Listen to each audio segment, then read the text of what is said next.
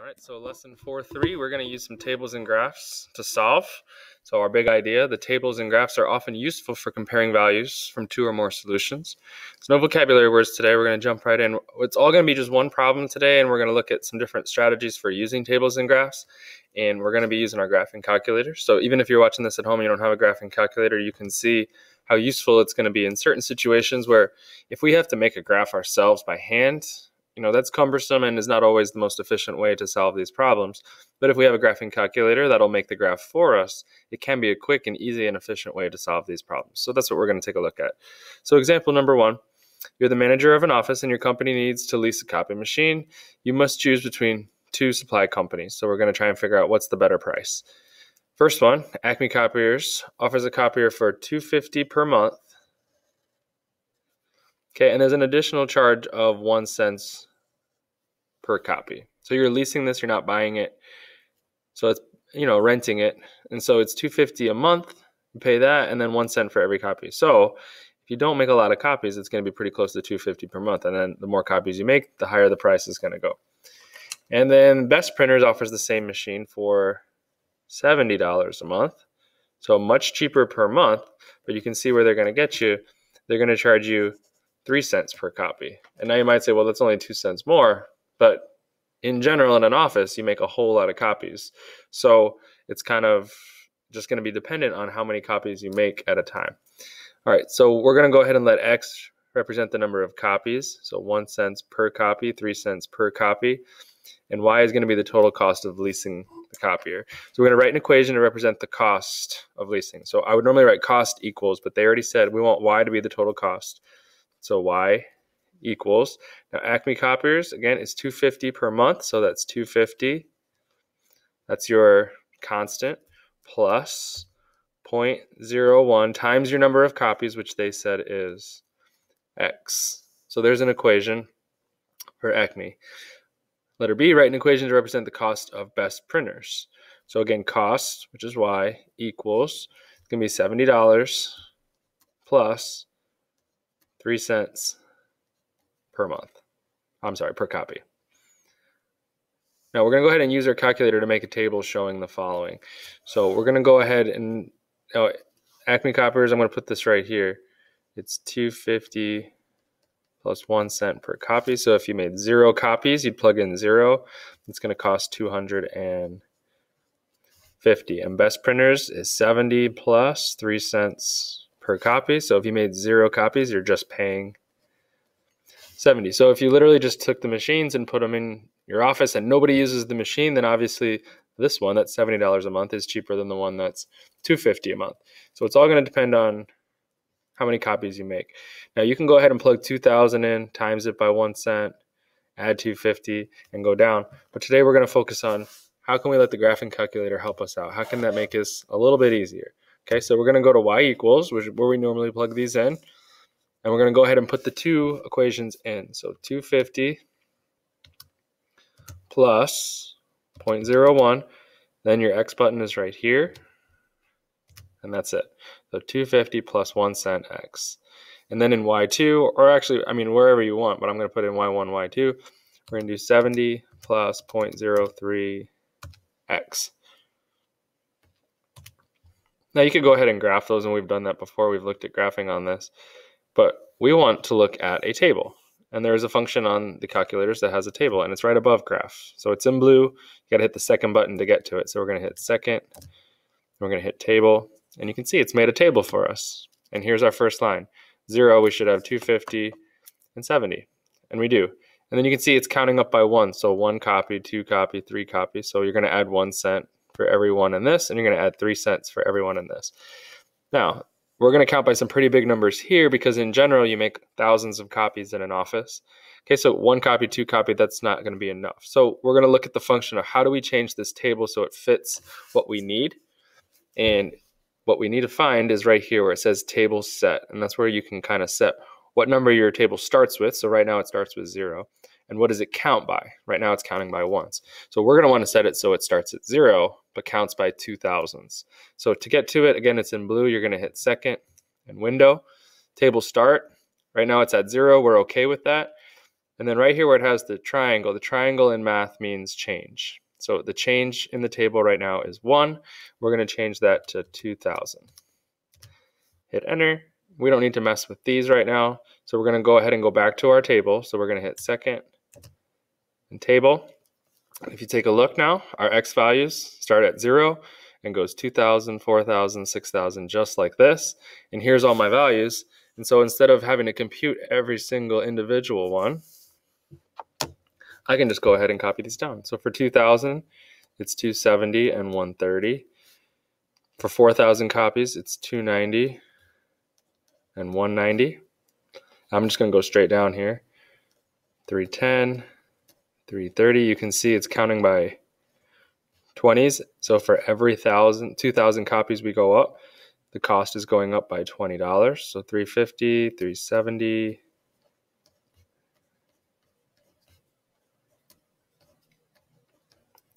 And then on this side, you can see it's going up by 60. So for every 2,000 copies, it's increasing by $60.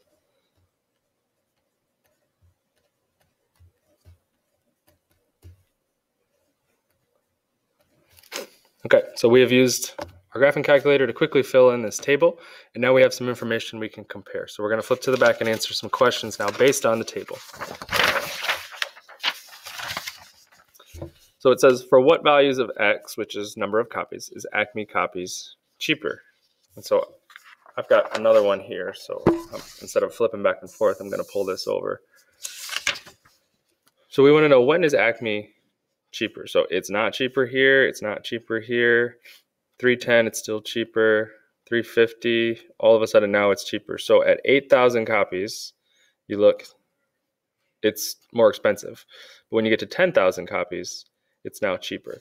So as soon as we get past 10,000 copies here, Acme is cheaper. So if you're making more than 10,000 copies, just looking at this table, okay, it's going to be cheaper. So how do I express that? What values of x? So when x is greater than or equal to 10,000.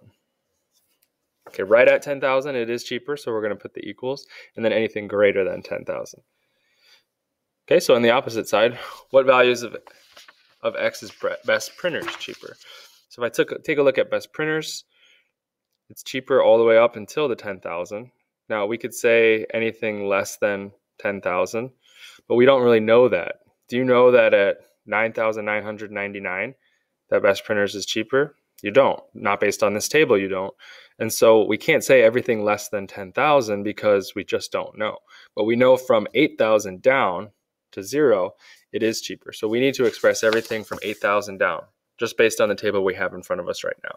So when x is less than or equal to 8,000, it's cheaper. And we do want to say also when it's greater than or equal to 0, because we're not going to go into the negatives. So if we just say everything less than 8,000, we are including the negatives. So to be technically correct, we don't want to include that. If this is 0 and this is 8,000, it's going to be everything in between. It's going to include 8,000. It's going to be 0. It's going to be everything in between, but nothing down here in the negatives and nothing up here in the positives. Okay, so based on the table, it's not obvious when the price will be the same at either one, because there's nowhere on this table that they're actually equal. Now we can kind of figure out where that's going to happen between which two numbers, but we don't know for sure. So let's answer this question. Between which two values do they appear to be equal? So here's where the change happens. Acme is more expensive at 8,000 and it's cheaper at 10,000. So somewhere between 8,000 and 10,000 copies, there's going to be a break-even point.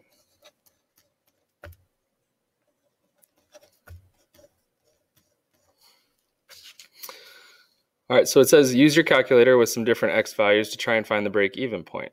So we're going to take a look at this. If you look at this table, where does it start? 8,000. Where does it end? 10,000. It's counting by 500s. So if we go back to our calculator, we're going to go to our table set again. And now we want it to start at 8,000. And we want it to count by 500s. And if I go back to my table now, I can fill in these numbers and start to get a better picture of where this is going to break even. So I'm at 330, and then at 8,500, I'm at 335, 340, 345, 350. And on best printers, I'm at 310, 325, 340, 355, and 370. So if we take a look, the two companies will have the same price when X equals and Y equals what? And so here's where they're the same price. Okay, more expensive, the same, all of a sudden it's less expensive for Acme copiers. So our break-even point is at 9,000. So when X equals 9,000 and Y equals 340, what do those mean? When X is 9,000, that's 9,000 copies. And the X value is where it costs $340. So that's the break-even point. At 9,000 copies, they're both going to cost you $340 a month. And then if you make more copies than that, all of a sudden Acme is cheaper. And if you're going to make less than 9,000 copies, then Best Printers is going to be cheaper. All right, last page. Now we're going to use the graphing calculator to check the result. We're going to go ahead and we're going to graph these. So if you go ahead and you just hit graph, let's get out of here. If you hit graph and you just wait, you're not going to see anything because our graph right now is zoomed in so much that we're not going to see it. And so we're going to go ahead and put this in our window. So if you click on window, X needs to go from 0 to 2,000. So our X minimum, we're going to clear this out and just put 0. If you just start typing, it clears it out. And our maximum is going to be 20,000. Okay, and our Y minimum is going to be 0, and our Y maximum is going to be 500. And if we go ahead and hit graph now, you should see your numbers. They're going to cross. So it says go ahead and sketch it in your window. This doesn't have to be perfect. So we've got one that comes up like this, and then we've got one that cuts across like this. And we're going to use the intersect command here to go ahead and find out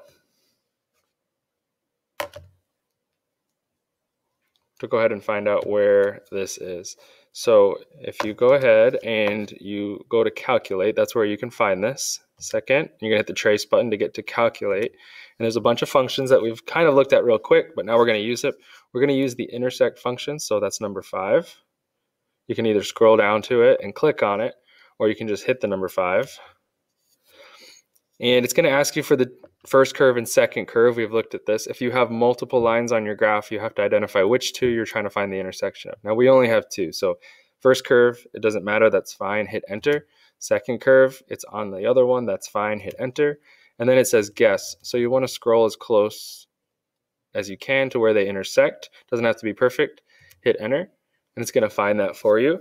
And so the point of intersection, they give it to you right here, is 9,000 and 340. Which makes sense. That's what we just looked at on the last page with the table.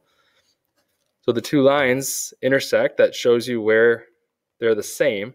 So this one's cheaper down here, more expensive up here. This one's more expensive here and cheaper here. That's the intersection. And again, what do these coordinates mean? We've got the numbers, 9,000 and 340. So 9,000 copies, $340. So some ways of solving this with the graphing calculator when the numbers get big and we need to start going across a big span, and we don't want to guess and check for our whole lives. We want to be able to plug some information in, some equations in, and then use the graphing calculator to help us solve.